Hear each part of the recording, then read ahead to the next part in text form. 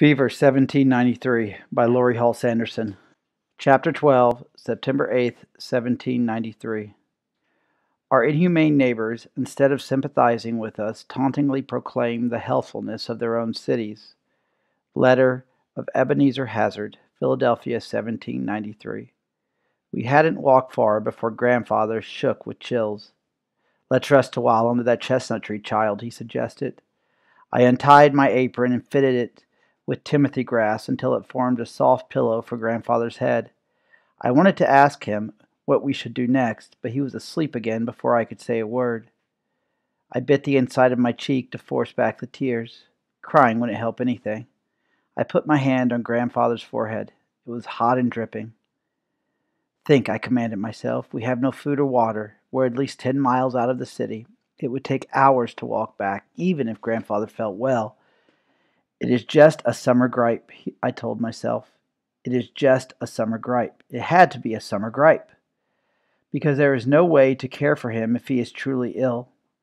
I ran my tongue over my dry lips. First thing we needed was a drink of water. I slipped Grandfather's canteen from his belt.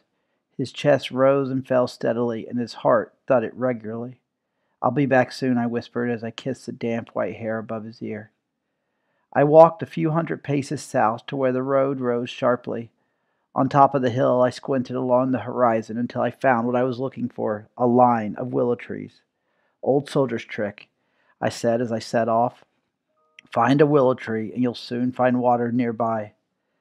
The stream was sweet and clear. I drank my fill and washed my face. It was much cooler under the willow than it had been under the chestnut tree. Maybe I could convince Grandfather to move here when he wakes, I thought. But first I had to find supper. A row of raspberry bushes, heavy with ripe fruit, lined the other side of the bank. I splashed over and started to pick the fruit. "Raspberry bushes mean rabbits are about," I told a curious bluebird watching from a milkweed plant. Grandfather could snare a rabbit, and I'd cook it over a small fire. With fresh water and food, we could stay under the willow until he regained his strength, then head back to the city. Grandfather would recuperate at home with Mother, and I would care for them both. I ate a handful of berries. My solution was perfect. "I have a plan," I shouted as I ran back to the chestnut tree. I held my overskirt out in front of me to keep the raspberries from being crushed. The full canteen sloshed against my backside. Grandfather slowly opened his eyes. I peered closely. His eyes were bloodshot, but they were not yellow. Good, I thought, just a summer gripe. He pushed himself up to lean against a tree trunk. "There's my cherub," he said. "I knew you wouldn't leave me to face the enemy alone. Here," I fumbled with the canteen. "You need some water. You'll feel much better." The water spilled along his withered cheeks and down his neck. He wiped his mouth on his sleeve and smiled. "Better than German wine." "I have raspberries too," I said. "Sit close to me, child," he said. "I want to see your face." I made myself comfortable in the dirt and shared the berries with him. King George swooped down to help himself to dinner. I found a stream of fresh water, like a soldier would, by following the willows. It's beautiful and cool and peaceful. We'll go there after the sun sets. Once you recover your strength, we'll go home, and you can rest in your own bed. Grandfather slowly raised a raspberry to his mouth. A mockingbird in the meadow whistled, and King George took off in pursuit.